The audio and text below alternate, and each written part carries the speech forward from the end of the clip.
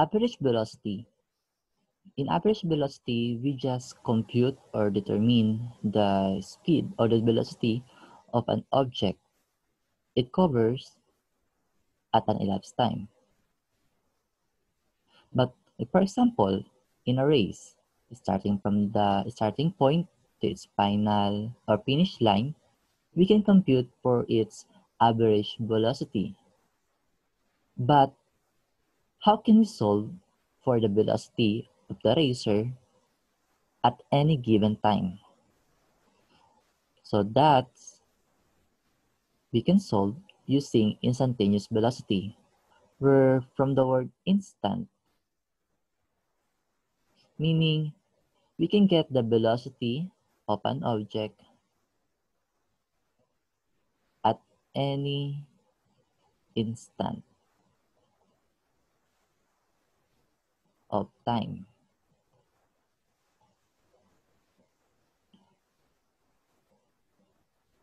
Remember the graph we had in average velocity.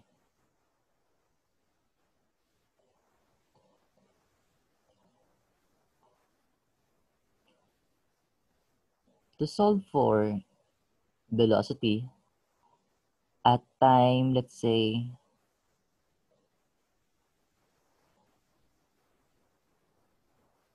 at time t1,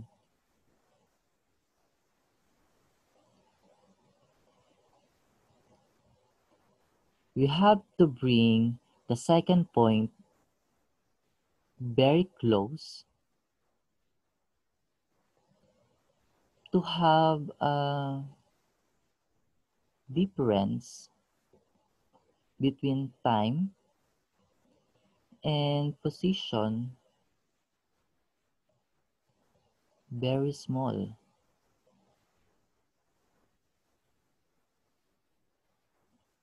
Or in calculus term, we limit the ratio of displacement with respect to time. Or in formula, we have V is equal to the limit of displacement over elapsed time as elapsed time is approaches 0, or equal to the derivative of position with respect to time. So I'm going to have a correction here. The formula for instantaneous velocity, or the symbol rather, for instantaneous velocity is B.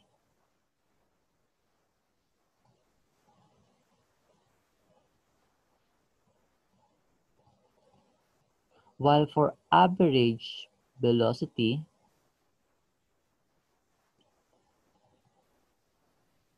we're going to have a subscript of AVE.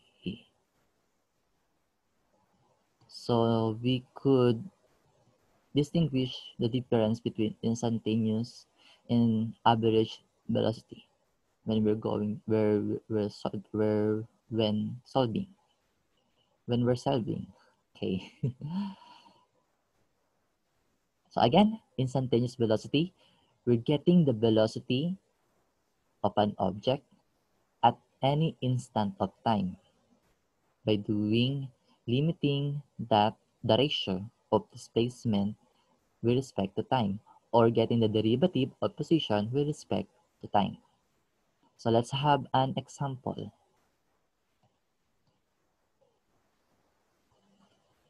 A car is stopped at a traffic light. It then travels along a straight road so that its distance from the light is given by x of t is equal to bt squared minus ct cubed, where b is equal to 240 meter per second squared and c equal to 0.120 meter per second cubed. A. Calculate the average velocity of the car for the time interval of t is equal to 0 to t equal to 5.0 seconds. B. Derive an expression for the car's instantaneous velocity. Calculate for the instantaneous velocity of the car at time 0, time 5 seconds, and time 10 seconds. And see how long after starting from rest is the car again at rest. So let's have the given. We have the function of time equal to b t squared minus ct cubed, where b is equal to 240 meter per second squared. C is equal to 0.120 meter per second cubed. Our first problem.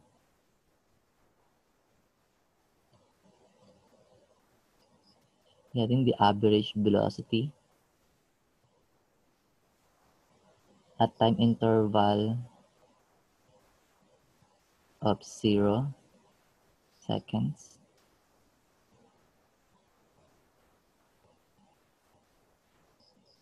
to 5 seconds. So first, let's solve for the position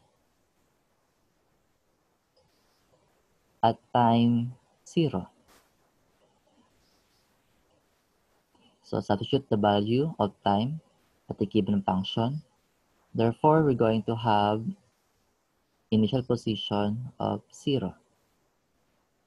Second, the position at time 5 seconds. So we're going to substitute the value of b and c and the value of time, which is 5 seconds. So we have x of 5 is equal to b, which is 240 meter per second cube, times t, which is 5 seconds squared, minus c, 0.20 meter per second cube, times t, 5 second cube. So simplify, we have 240 times 5 squared, 6,000 meter.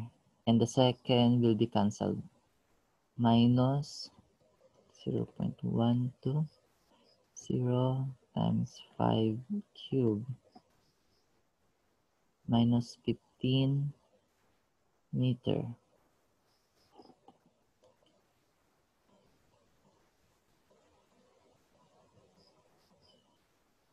Therefore, we have position of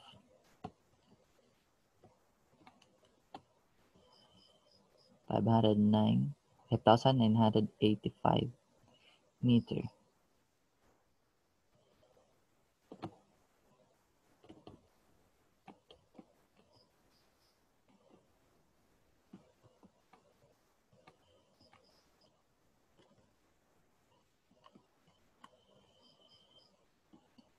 So the average velocity is equal to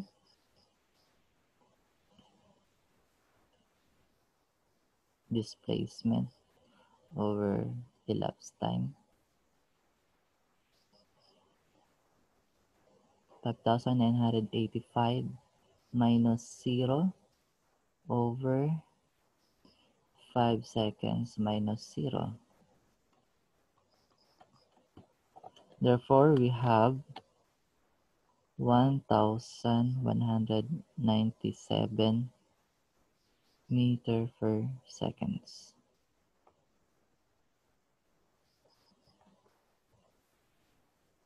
Letter B. Get the expression for instantaneous velocity. So the expression for instantaneous velocity is v is equal to derivative of displacement with respect to time. So we have derivative of 240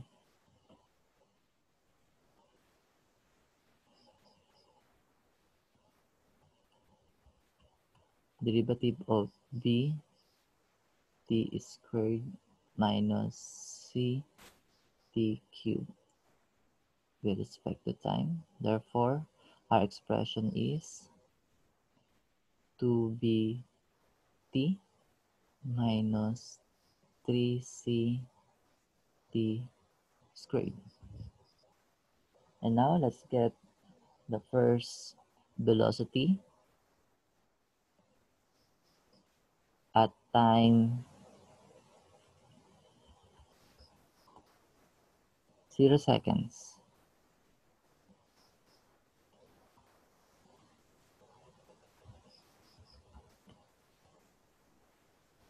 So substituting the value of time of 0, therefore we're going to have velocity of 0.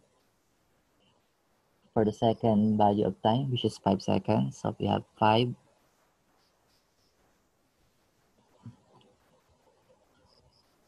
So I'm going to erase this one.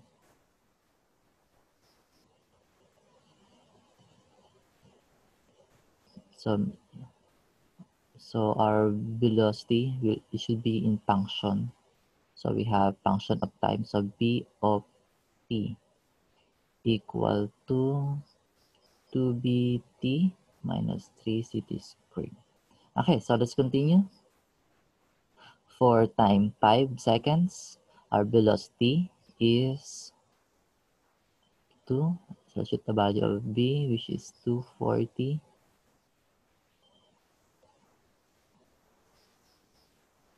meter per second squared times t of 5 seconds minus 3. C is 0.12 meter cube, meter seconds cube times 5 seconds squared. Therefore, b of 5 or the velocity at 5 seconds is equal to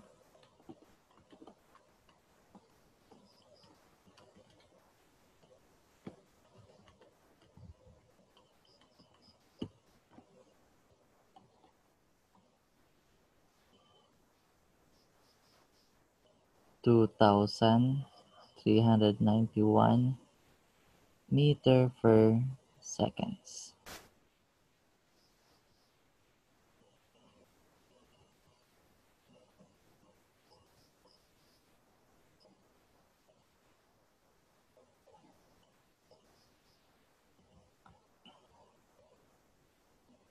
And lastly, we have 10 seconds. So substitute the value 2 times 240 meter per second squared times 10 seconds minus 3 times 0.12 meter per second cube times 10 seconds squared.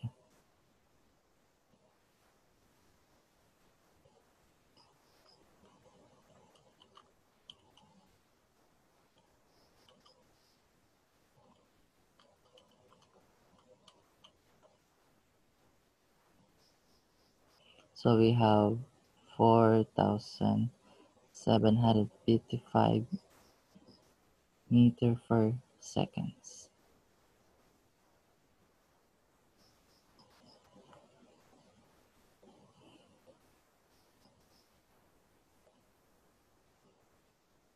Oh, sorry. Mali ako ng calculation.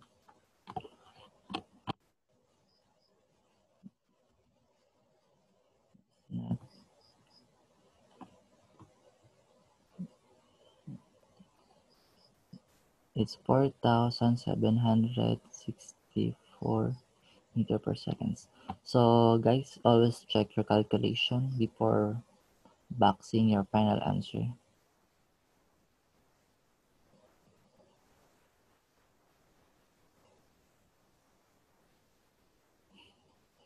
Hirap kumita. Okay,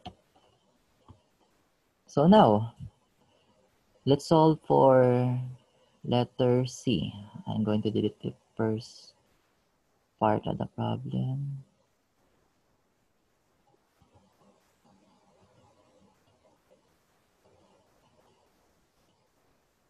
Okay, so letter C tayo. So how long after starting from rest is the car again at rest? So we're looking for time.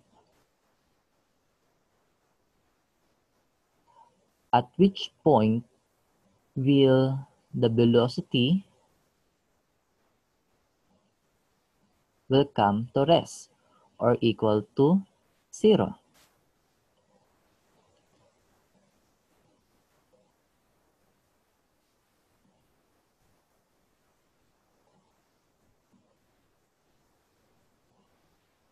So using our expression v of t equal to 2bt minus 3ct squared, we'll substitute the velocity with 0. So we have 0, 2bt minus 3ct squared. And substitute the value of b and c. So we have 0 is equal to 2 times 240. So we're just going to exclude the unit.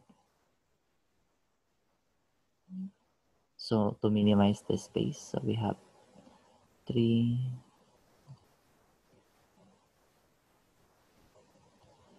and simplify. So we have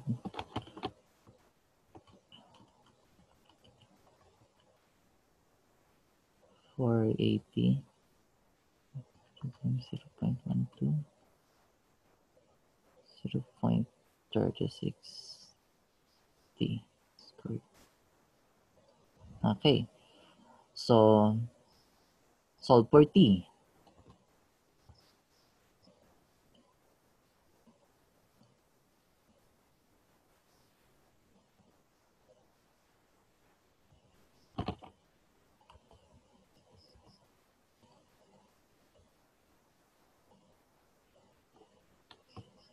So divided both sides by 0.36 t. So we can have t is equal to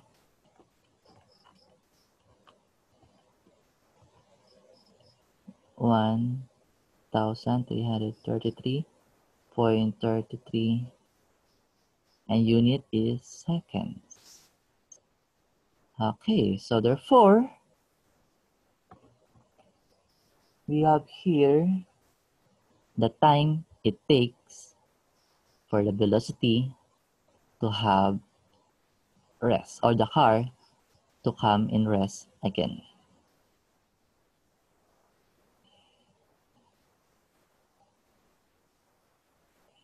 Okay, so now let's check our understanding by solving this problem. And again, your answer must be posted in the comment section.